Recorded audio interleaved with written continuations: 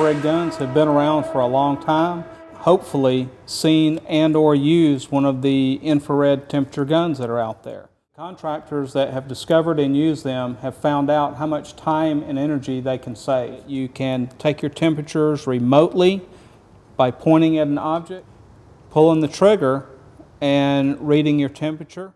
One of the advantages is you can remotely get the temperature without getting up against a pipe. You don't have to climb up to the unit. You can take your grill temperatures without having to climb up a long ladder. If you don't have one, for a couple $100 you can get one and save yourself a lot of time and energy and be more efficient at your job. Infrared guns are great at doing their job, but there are some things they don't do very well. If you look at how infrared guns work, they read surface temperature remotely.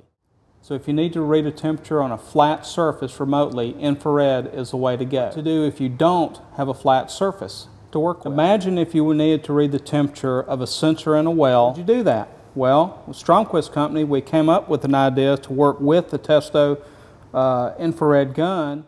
With all the Testos, they feature a K thermocouple plug on the bottom. In my hands, I'm holding an optional K thermocouple with a bulb tip on it for reading your well sensors that can be hooked in to the bottom of the Testo unit. Insert this into a well to remotely read the water temperature. So what would you do if you were in the field and had to read pipe temperature? You had a Testo instrument and you were talking to a Stromquist company. We would recommend a K thermocouple clamp-on.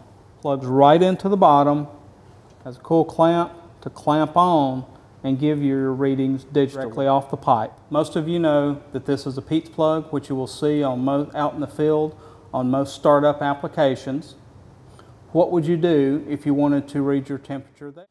With the Stromquist accessory, insert your adapter, which also has a K thermocouple plug. Insert that into the Testo infrared, and you now digital temperature reading of the water through your Pete's plug. So what makes this really cool, K thermocouple, your surface temperature, and the versatility of digitally measuring your Pete's plug, your well adapter, as well as your clamp-on meter.